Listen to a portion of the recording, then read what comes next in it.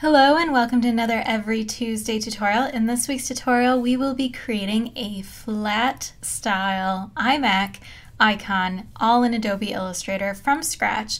So I've gotten a few requests lately for flat style illustrations. So this week, what you see on screen is the exact outcome of what we're going to be creating together. So I have my keystrokes enabled, so you will be able to see all of my keystrokes throughout this entire thing. So if I don't mention anything, it's still available to you on screen. So I'm just gonna hop right in and we'll get started. So I'm just gonna grab this color palette that we'll be using for our tutorial. I'm gonna come in here. This document is size 512 pixels by 512 pixels, which is a common size for web icons. So you can still scale it up or scale it down, whatever you need to, because vectors are infinitely rescalable. So we'll hop into all of this and you'll be able to reuse this at any size that you may need in the future. So I'm going to paste in this color palette and I'll give you all of these different colors so you can take them down as well. So I've got my color palette open over here and I'm just going to go over each one so you can see them. So this is a darker yellow color. This is the yellow, the blue, the black, the very lightest gray, gray number 2, number 3, number 4, and this is the darkest gray that we have. Okay, so what I do when I'm creating a flat style illustration is I find a source image of what I'm kind of going for. So because we are recreating an iMac look, all I did was hop online and I just Google image searched iMac.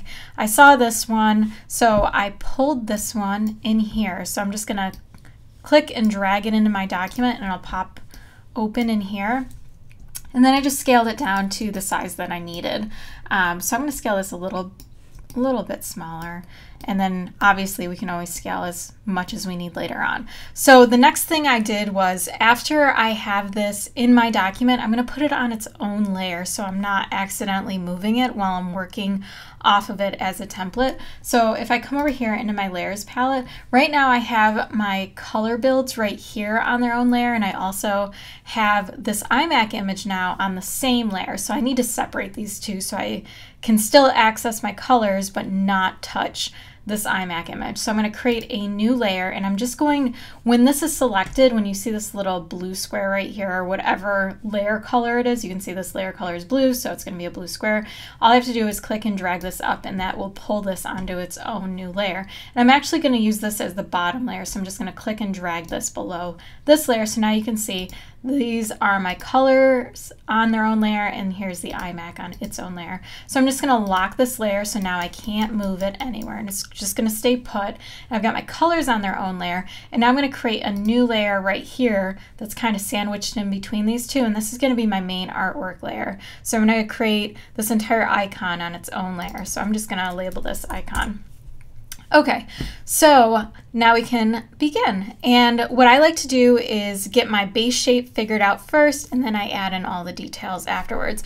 You can see on here, I totally made up whatever it is on the screen. I'm kind of imitating the look in Illustrator, which you can see with different palettes on the right side, the main workspace in the middle, and then my toolbox over here. So I'm going to come back over here, and what I need right now is a rounded rectangle because I've got rounded edges right here. So I'm going to grab my rectangle tool over here, my rounded rectangle tool, and I'm just going to drag out a rectangle that is this entire size right here. And you can see my curvature is a little tighter than I need it to be, so I can increase the size of my rounded rectangle as long as I still have it pulled out like this and still selected. If I hit my up arrow, I can increase the size of that roundness, or I can decrease, if I hit arrow down, decrease the size so it becomes a sharper corner. So I need this to be a softer corner, so I'm going to increase it a little bit until it feels pretty spot on, and that's looking good. Okay, so the next thing I'm going to do is just change this into a stroke instead of a fill so I can see everything else that's going on. So next I'm just going to grab my regular rectangle, so I just hit M on my keyboard, and I need this portion to be separate from the rest of it. So right where this line is, I'm just going to draw out a rectangle, and now I'm going to select both of these hop over to my Pathfinder palette. You can get to your Pathfinder by going Window, Pathfinder, and I'm just going to divide them. So hit this icon, and then I need to ungroup them. So Command-Shift-G or Control-Shift-G on a PC, and then I can just select this extra piece that I don't need, delete that, and now I've got these two separate shapes. If I turn off my iMac layer, you can see I've got two separate shapes now, exactly the way that I need them. So now I can color this one the color that I want it. So I'm going to color this one this second lightest color gray. And now I know that I need a window in here. So this part's going to be black. I already know that, but I'm going to input this little window right here. So I'm just going to grab my rectangle by hitting M on my keyboard, and I'm just going to draw out my rectangle, and I'm going to color this lighter yellow. And now I can color this part black right here. So now we're in really good shape, and if I turn off my iMac, you can see it's already starting to come together.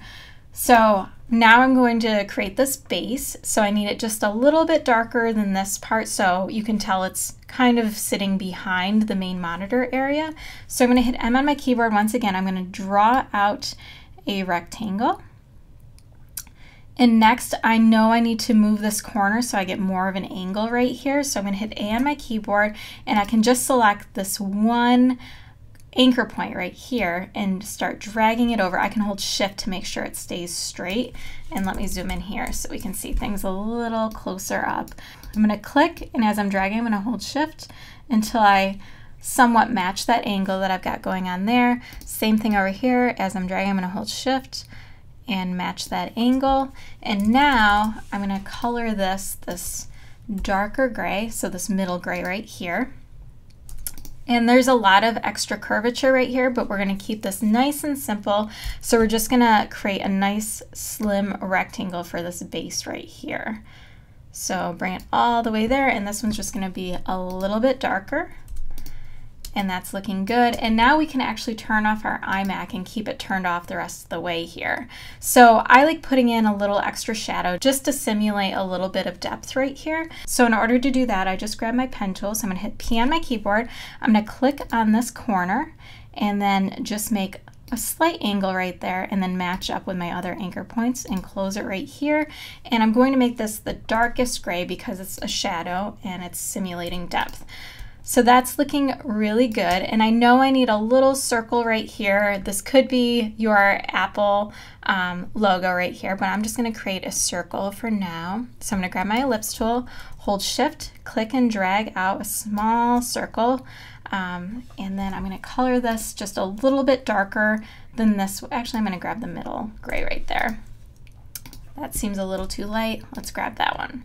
All right, so now I just need to center this right in here. So if I select both of these and then just click on this larger one more time, this position will be based off of this larger shape right here. So I'm going to horizontal align center it and then evenly vertically distribute it.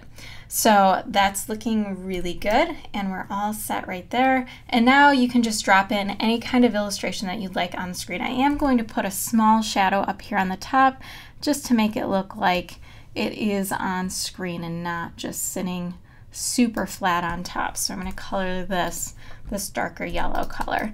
And now I can create my palette over here. You can see I'm just kind of mimicking what Illustrator looks like. So in order to do this super fast, I'm just going to hit M, create a square. I'm going to color it this blue color. And I'm going to hold Alt, click, and drag, and then hold Shift as I am dragging to keep it perfectly straight. And I've got two right here, and I think I want to have, I don't know, 6 all together. So I need 4 in between. So I'm just going to grab my blend tool. So I'm going to double click specified steps. I know I need 4 in between. Hit OK, select this one, and now I've got those. And then I can just Alt, click, and drag to make it copy. And just like that, I've got my little toolbox. Super simple look right there. And now, let me move these down a little bit. And now I can create my main window. So this is just drawing out some rectangles.